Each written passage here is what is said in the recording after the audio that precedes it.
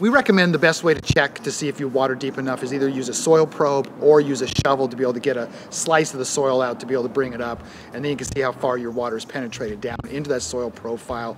Plus you can get a good idea of how deep your roots are, how far they penetrated in their soil profile also.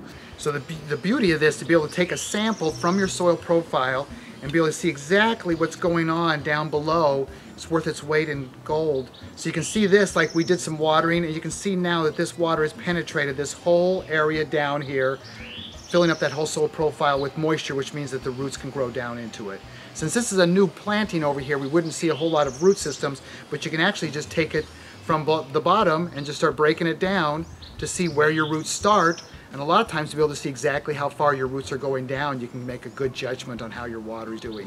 But you can see this is really nice soil, really filled up that soil profile well with the moisture, and now this soil is ready for these plants to explode in. But very inexpensive. Again, to be able to go around and do this soil probe in your lawn, do it in your garden beds before and after your water to see exactly how far you've gone down, how far your roots are penetrating, stuff like that. You can really do a lot of good basic knowledge by just getting yourself a soil probe.